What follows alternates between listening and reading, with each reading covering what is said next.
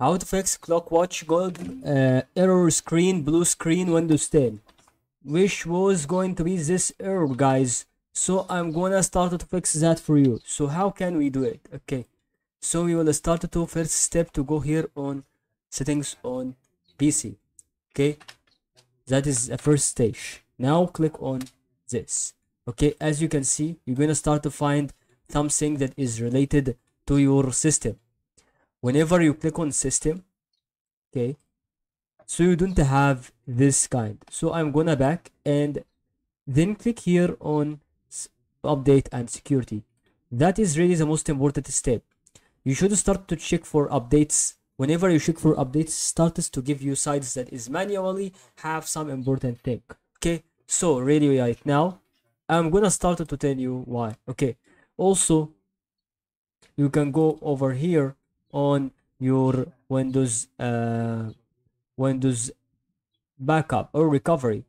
Make sure you make an innocent Windows recovery or Windows backup. Okay, so you can start to make update for your file history. Okay, and that's why, because sometimes your PC have a problem next time and it will close immediately your PC. So make sure you have a backup.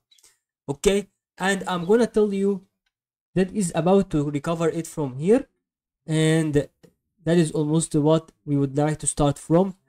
And also go through your PC on the motherboard itself, so that will be about the inside PC, inside the PC components, and we will start to do that through the first stage, which is going to be called the okay, so let me show you now processor.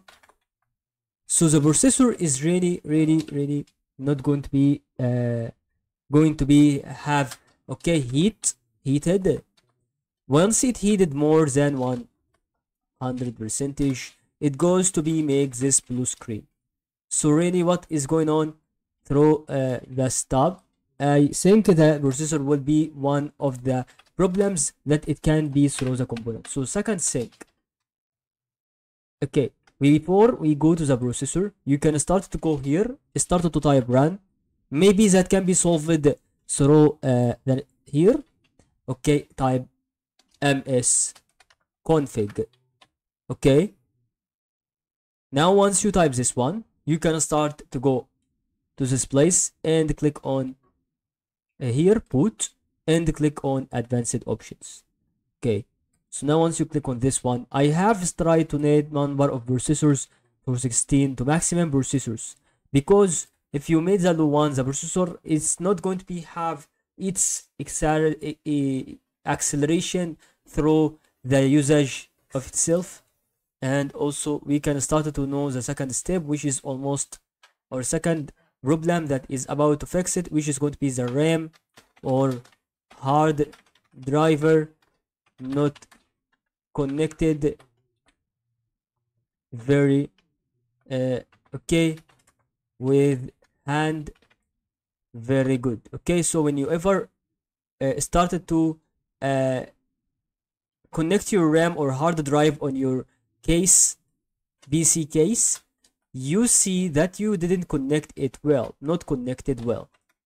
Okay, so you have to start to check the cable of hard driver first, and in the end you can start to do RAM, because RAM maybe cause PC not gonna start up. So if you are afraid from that, don't even touch the RAM, just start to have some kind of the cable of the hard driver, because it's related to that kind of stuff.